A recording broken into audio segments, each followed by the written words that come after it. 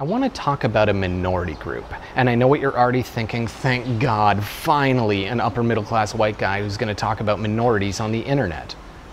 But I hope you'll find this video interesting, or perhaps even useful, because the group that we're talking about have suffered the same as virtually any oppressed people around the world, and yet they're genetically identical to the majority.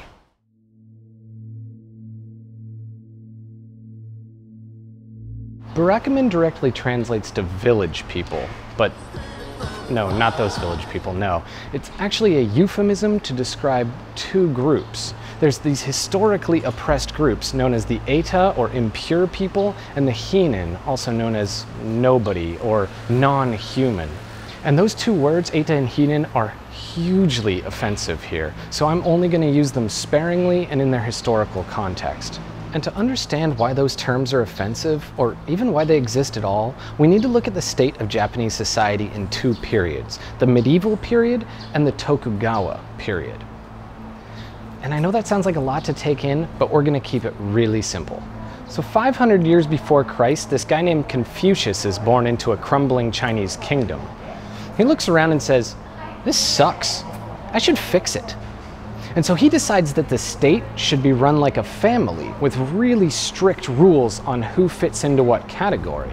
Specifically 4 categories that he invents: scholars, farmers, artisans, and merchants, in that order. Not everybody actually fits into these categories, but that doesn't really bother Confucius. He's a bit of an idealist, and after all, the Chinese are willing to give it a go. So a few hundred years later, and China's breaking down again, only now this Confucius guy's pretty dead, and he's not really able to help decide what comes next. The people really loved Confucius's ideas, but he didn't talk about God enough. It was always man this and woman that. It was never God. And so they started looking around, and this thing called Buddhism had been coming over from India, and they thought, you know what? We can make this into a religion. And it seemed like it could be fun, so the Chinese decided to give that a go, too. Japan was sort of unifying into a proto-nation, and they'd been looking to the west, to China, for a bit of help. After all, China had been a nation for around 1,000 years at this point, so they had a lot of good ideas to steal. Confucianism was one of the best, but it had split society into 4 distinct categories that you couldn't change from after birth. And therefore, if you weren't part of those 4 categories, you almost weren't part of society. It's as if you didn't exist.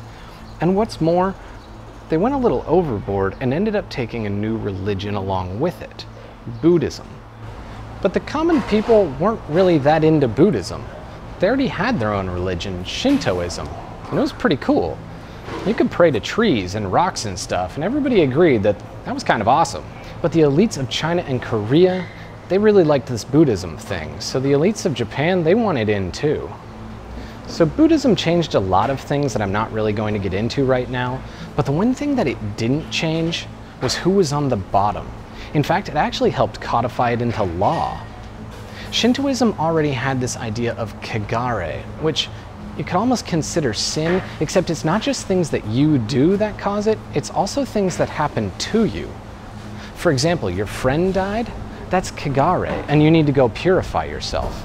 You changed the barriers in a rice field so it looks like you now have more than your neighbor, that's also kagare. You gotta purify. You touched placenta during childbirth, oh, you know that's kagare. The Eta and the Hinin were now socially, religiously, and perhaps most importantly, legally on the bottom. So far on the bottom, in fact, that they were below the system. The Eta had done jobs that were historically necessary, but religiously unacceptable. For example, tanning the hides, cutting the meat, dealing with the dead. Pretty much non-stop kagare, no way to get clean. The Hinin, on the other hand, did jobs that society just wished didn't happen. Prostitution, begging, criminals. Oh, and actors. Actors.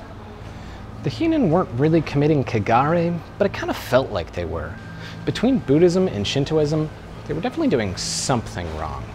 And so soon they were lumped together as Japan's Untouchables, or as they would later be known as, the Burakumin. They were so far down the social ladder that they weren't even counted on the census. One official referred to them as 1/7 of a human. barely even people. To distinguish them from the rest of the population, the government made them wear their own clothes, moved them into their own neighborhoods, and even sometimes tattooed them to show their criminal or antisocial behavior. Ostracized, their language even began to change. Not allowed to own farms, change their status, or marry outside their social caste, the Burakumin become a people within a people. Despite being genetically identical to the Japanese around them, they're actually referred to as racially inferior. The average person is no longer willing to see themselves in the reflection. With limited prospects for the future, the Burakumin began to criminalize. As gambling entered society, they were predominantly the ones who ran the parlors. And now, with this limited amount of wealth and power to protect, they formed gangs. Because the government, it wasn't going to protect them. In fact, it was openly hostile to them. So now, almost 3 out of every 4 Yakuza members come from the Burakumin class. They even started to tattoo themselves. What society had viewed as a form of shame, they took as a form of honor. When the Burakumin were given equal rights in the 1860s, that was supposed to be the end of it. But of course, discrimination didn't stop just because the government said it did.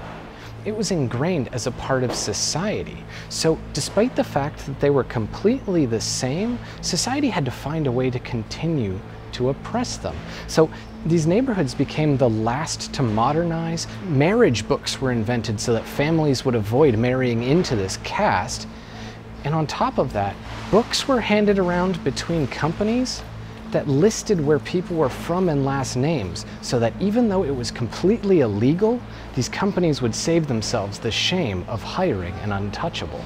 In the modern era, these neighborhoods have simply become places of poverty. Mixed in with the historically oppressed class are now mentally and physically unwell, elderly without family, and immigrants from what are considered undesirable nations. They've created almost a new social class, a nebulous class, no longer able to exactly pinpoint who fits into it, in a time when we're supposedly above that sort of thing. It's an evolving idea, but there's no question when you walk these streets that it's happening. Obviously, this isn't a problem unique to Japan. I'm sure in your mind you've already started making connections to your own society. All it really takes to destroy a people is to take away their future, to take away the potential of their children. It's so easy to pinpoint problems on the characteristics of the subgroup, to say that it's race, religion, country of origin. But the Burakumin are less likely to get a good education, more likely to be unemployed, and in turn, more likely to become criminals. But they're the same as everybody else. This is Rare Earth.